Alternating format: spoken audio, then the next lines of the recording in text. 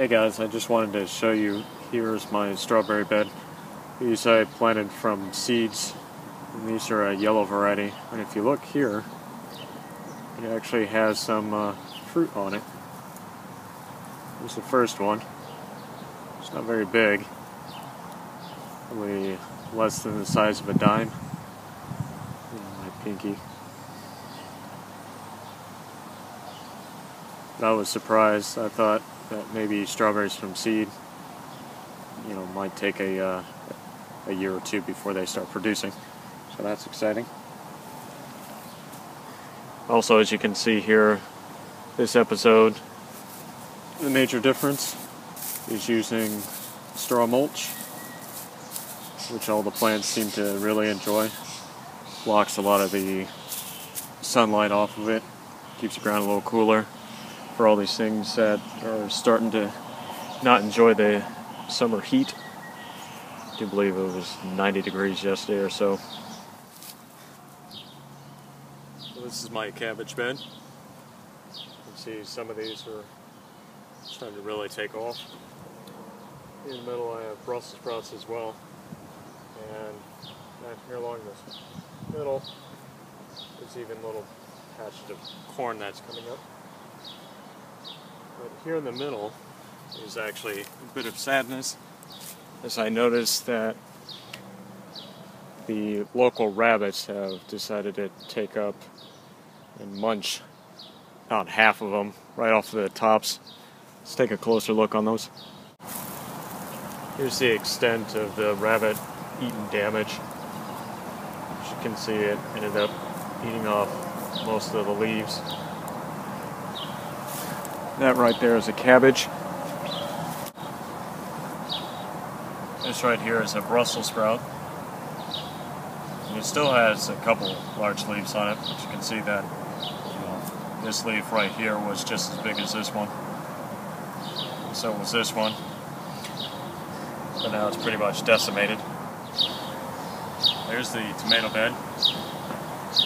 There's the marigolds that have been grown from seed. See on these, this one's a Polish linguista. It's finally starting to get the buds on it,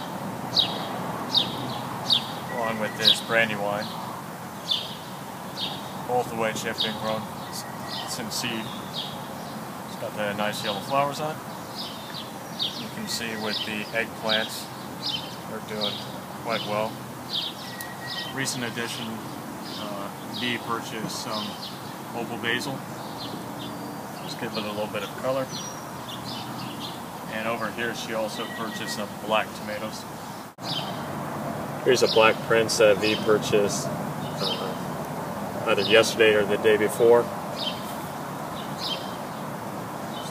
Still an heirloom variety. But after seeing a black tomato at the local kind of hippie store, decided I wanted one. Unlike these brandywines and Polish linguistas, I didn't end up growing one since seed. So I figure, I can still consider myself a gardener and end up purchasing 2 transplants. Not too bad. These okra plants are finally coming along here. You can see there's 2 here, and there's 3 additional ones over here. None of the original 2 plants that I had planted when I originally planted this out ended up surviving. They were still green, little sticks. After that last frost had ended up killing them. But when I pulled them up, the roots were pretty much dead, and they were never going to come back.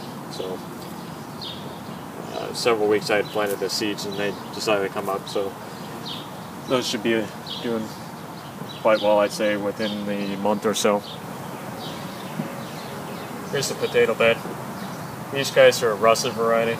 And the ones in the back over here are a red variety. A little bit of sadness on these things as of recently. A lot of these leaves have these spots all over them, which turns out to be leaf curl. It's a potato virus that says that it is caused by aphids, but I really haven't had any aphid issues. But as these are non-certified virus and pathogen-free potatoes. I just purchased them in the store, and reading online, I guess the second year of the potatoes, that's when they end up showing viruses and whatnot. So you kind of get what you get when you try to go cheap. But as you can see, all these are starting to flower. A bunch of blossoms on all of them. Even a bunch towards the back over here that have the red variety. I try to cut a number of these leaves off. That's why these are like that, just to see if it'll recover a bit. As you can see, the ones down here, as of right now, they don't have the leaf curl to them. Here's more of a closer shot. As you can see with these ones, what happens is they end up getting these little spots on them, like this. And then as it progresses, slowly they start to curl up like that. And then they dry up and they end up falling off and dying. But it has all these really cool blossoms on it. So I'm hoping that I can still end up harvesting some of them out of them.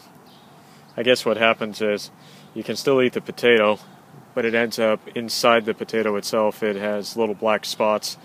So if you're a potato producer, you can't actually sell them to restaurants and supermarkets because no one wants to buy them with the little black spots on the inside.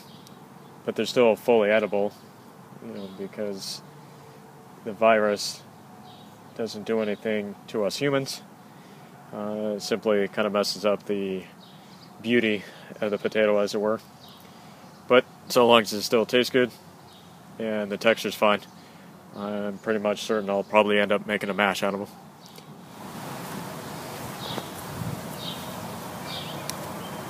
These are the two broccoli that ended up deciding to head out first. So this is what the salsa broccoli ended up turning out as. As you can see, it's about the size of my palm. Say maybe 4 or 5 inches wide.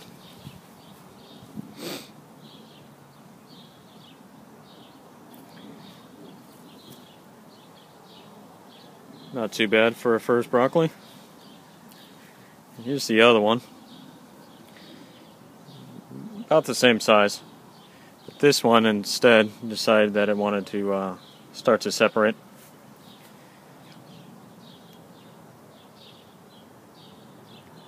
Perhaps I should have harvested it a bit sooner before it did that. But in that, I'm trying to let it go to where it's as big as possible, but just before it gets to the point where it starts opening up and flowering.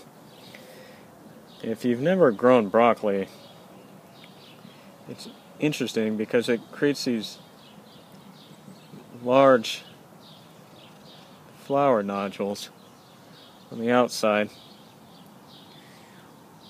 and you begin to think, that doesn't look like what you envision in the stores. But eventually, on the insides of these, they open up and they start producing the smaller ones, which is what the head of broccoli in the stores look like.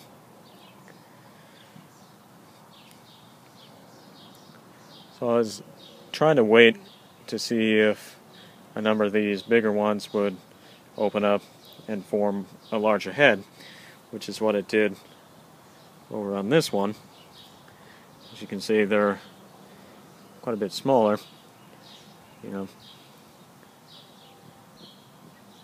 And also with this, inside here, I can get some light on it. Right here is already a number of side shoots.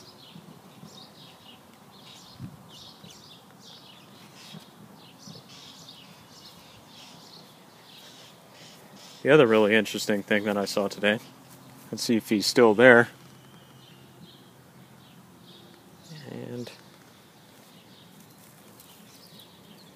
yep, he's still there. Here under this straw mulch, right in here, is a tiny little frog.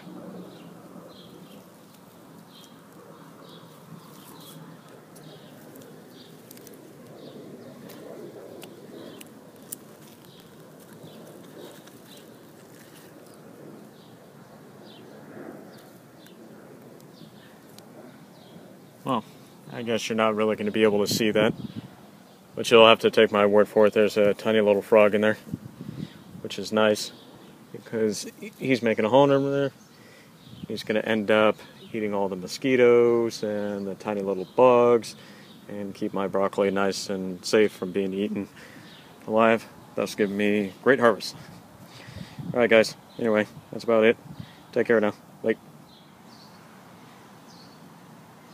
If you didn't know, onions are actually biennials, just like the carrots, meaning the first year they put most of their growth, and then the second year is when they end up forming seed heads.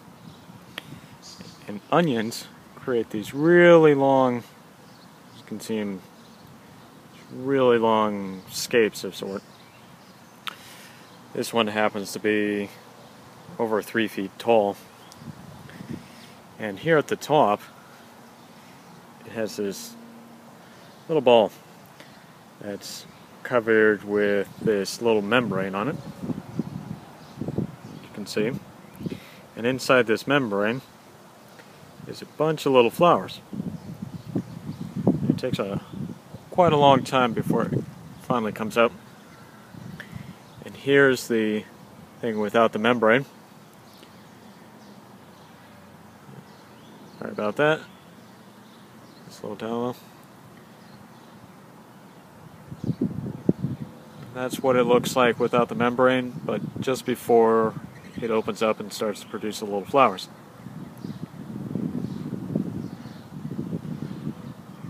I think it looks almost like a Dr. Seuss type of tree. Here's the other thing I wanted to show you. Here's the peas.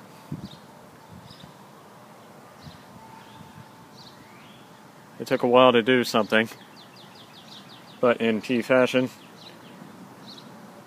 they decided to produce quite a number of them. As you can see, there's a dozen or so already, and it's still producing a bunch of flowers on it, which is gorgeous. I'd say it's about 3 feet up along my trellis. And the thing that I learned the other day, it's over here is my Swiss chard. And it turns out that I'm actually allergic to it. The other day, I had eaten one of these leaves. There wasn't any dirt or anything on it. That's all that I had eaten in the morning when I got off of work. I had to work in third shift. And within, I would say, a half hour or so, I started coughing and my throat started to feel really itchy and, you know, nice and warm and swelling up. So it turns out that I'm allergic to them. This is a shame because they're so pretty and I'm growing so much of them. But I guess they're just going to be ornamental this year. If any of you are wondering where Kiki is in this episode, there he is, right by the window, hiding in this little box, enjoying life,